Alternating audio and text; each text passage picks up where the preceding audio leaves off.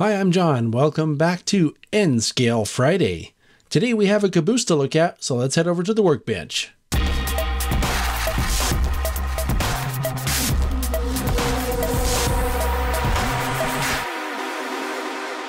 Alright, so here's what we're looking at today. This is an N-Scale Extended Vision Caboose. This comes from Atlas. It's in their Master Series.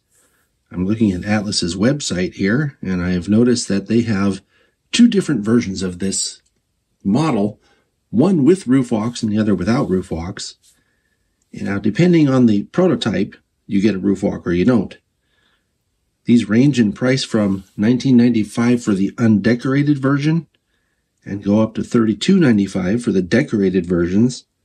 This one obviously is decorated for Rio Grande, and they have about 7 or 8, maybe 9 different paint schemes on the website. So your best bet would be to go to the Atlas website and see if they have what you need.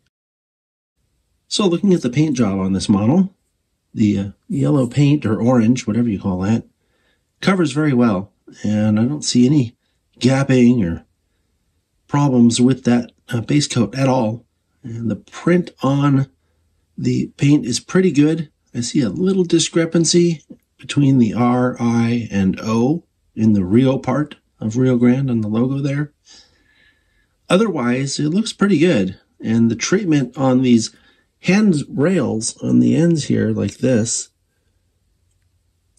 is very thinly done. And it makes those grabs look almost like separately applied parts. Looking at this end, I'm struck by the barricade striping up here, and then behind all this handrail stuff back in there, there's barricade striping. And this entire end piece is molded, and it looks like a separately applied piece that gets applied after all the painting and everything is done. One of the cool things about it is you can see down in here, there's a lot of little brake chain detail hanging off there. From this angle, you can see that chain detail I was talking about. It's molded, but it looks really good. I'm not sure that, especially from normal viewing distances, I'm not even sure you'd be able to tell that is molded detail. Looking briefly at the other side, you can see that the smoke jack is a separately applied piece, and that also looks pretty good. Now looking at the other end, it looks like this molded piece here is a little bit bent, but I think this is something you could very gently bend straight yourself, so it's not a big deal. But you can see this end has similar detail to what the other end has. And something that I'm noticing, and it may not be as apparent on the picture as it is in person, but the plastic that these other parts are molded with, I think it's Delrin, and it looks to be a slightly different color from the rest of the caboose.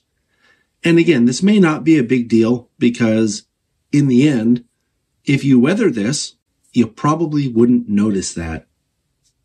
And we'll have a brief look at the top here. You can see that the walkway has pretty good detail, even though it's molded.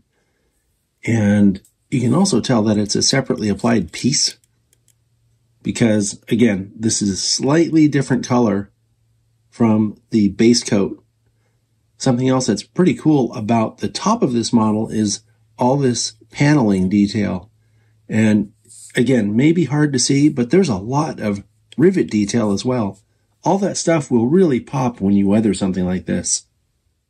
And now for a brief look at the bottom of the model. Something I wanted to point out here is the fact that this detail is visible from the side when the caboose is rolling down the track. So it's nice to have that there. It looks to be molded.